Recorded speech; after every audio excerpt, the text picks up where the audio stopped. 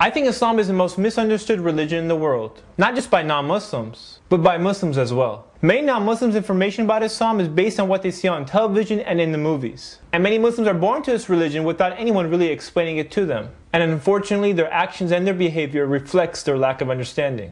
And finally, you have people who twist the verses of the Quran in order to spread their hate. The end result is a lot of confused people and a lot of confusion on what Islam really teaches. I get so many emails from viewers asking me why I became Muslim. So instead of answering it via email, I decided to make a video. So for the season finale, I'm going to take a break from my normal comical view of explaining things with the hope of clearing up some of the confusion with this video.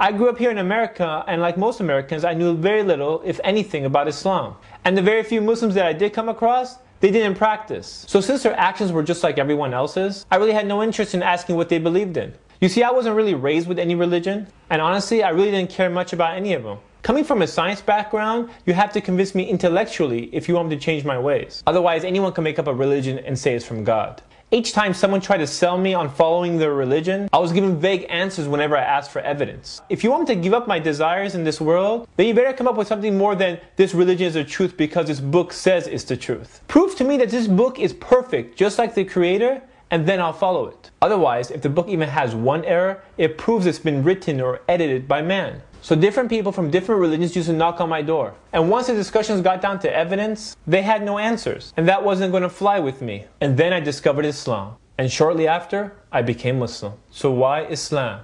You see, I became Muslim before 9/11, before all this propaganda. Today, if you watch TV long enough, you'll believe that this religion is a religion of fanatics, where actions are not based on reason or rationality. But that's not true, but rather it's the exact opposite. When I started studying Islam, I found it very comprehensive, very practical. In fact, when it comes to discussing the existence of the Creator, Islam teaches you to think and reflect, to observe the world around you.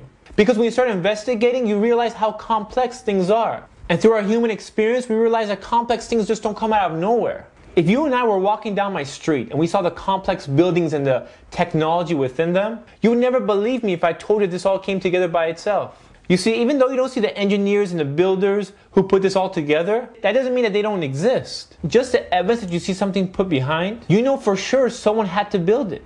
Not just that, but you get an idea of the intelligence of the Creator just by checking out His creation. The amazing thing is that all these man-made structures are rather simple when you compare it to something as complex as a living organism, like a fly. If the entire world got together to build something as complex as a fly and then put life into it, they couldn't do it. And that's just a fly. The point is that we don't see order spontaneously arising out of chaos, but rather our human experience tells us that when we see something working by precise mechanisms, that someone had to put it together. And that someone cannot be a human being. Because we know human beings are imperfect and limited, while the Creator of all things is perfect and infinite. So therefore, He can't be an idol or a cow or even a human being. Because how can a Creator who is infinite be killed by His creation? How can He die? He can't. So if the Creator of all things is perfect, then His book can only be perfect. So when I started investigating and studying different books, the only book that I came to find perfect, without error, was the Quran. No other book has been memorized cover to cover, verse by verse, in order, by millions of people. That itself is amazing. Have you ever tried memorizing a book cover to cover? Now imagine millions of people doing it. It's not even uncommon to find a person as young as 10 years old to do it. And remember, 85% of the Muslims are not even Arab. Now linguistically, there's no book that compares to it. Scientifically, there's so many verses on scientific knowledge in the Quran that I don't have time to explain in this short video. All I can tell you, 1400 years ago, it was impossible for anyone to have this accurate information. Especially when some of these things have just been discovered in this past century. And the Quran challenges man to write a book like it if he is in doubt that this book is actually from the Creator. To prove that this book cannot be written by a human being. So many have tried. All of them have failed. And many of them ended up becoming Muslims. Amazing. Now keep in mind, the meaning of the Quran translated to English is not the Quran, since the Quran is only in Arabic. Any translation is only a mere attempt to translate it. These days, you see people trying to take verses of the Quran, twisting them in order to fool the people. But in reality, they're only fooling themselves. Yes, there's going to be people who are going to be like sheep and they won't think. But I've come across many open-minded people that once you come with a valid argument, they'll listen. They'll think. They'll reflect. Which is one of the reasons I made this video. I'm not here to offend anyone, to attack anyone, or to attack any religions. These are just the ideas that I carry and my perception of them. I hope that it makes you think like it makes me think. So let me give you a breakdown of what Islam is really about. So what does Islam really teach? What do Muslims really believe in? Well, first off, delete everything you've heard in the media because most of it's nonsense. And all those people who try to spread hate by copying and pasting texts out of context, those people have no idea what they're talking about. I'm going to give you a breakdown from a Muslim what we Muslims believe in. Islam teaches that there's only one God and He has no partners. He is the same God of Abraham, Moses, Jesus, and Muhammad sallallahu alaihi wasallam. That we are here to worship our Creator in all our actions, which is the meaning of the word Muslim, one who submits to God. We should pray at a minimum of 5 times a day.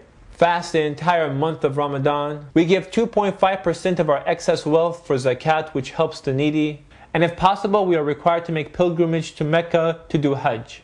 During that pilgrimage, you'll realize there is no difference between rich and poor, as everyone is dressed the same. Islam is also colorblind, so there's no race, color, culture that makes one superior over another. There is no clergy, and there's no one between you and your Creator. As long as your parents don't tell you to do something conflicting with Islam, you must obey them, as it is a great sin not to do so. Women must also be honored and respected. Neighbors should be treated kindly. And even animals have their rights in Islam and should be treated properly. And there's a great reward for those who help the poor, the widows, and the orphans. You see, this life is nothing but a test.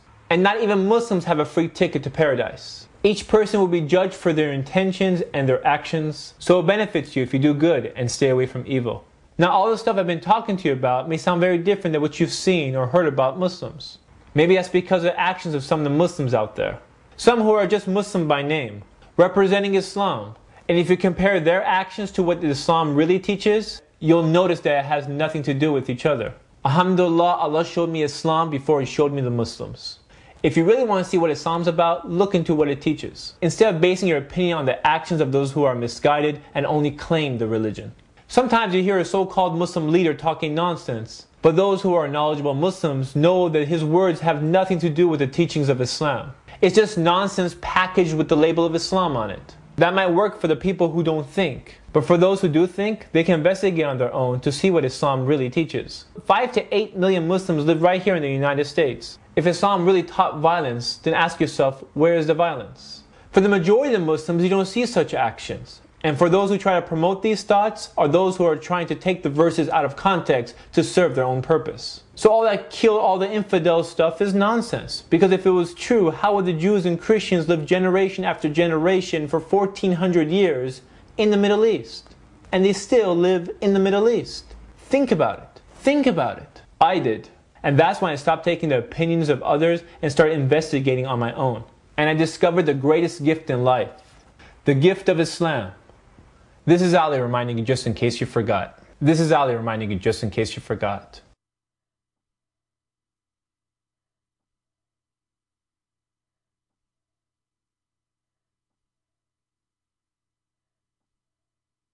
I would like to hear your comments and your rating of this video, inshallah. So after the video is complete, make sure you rate and make sure you comment so we can hear your feedback. Jazakallah khair. Assalamu alaikum.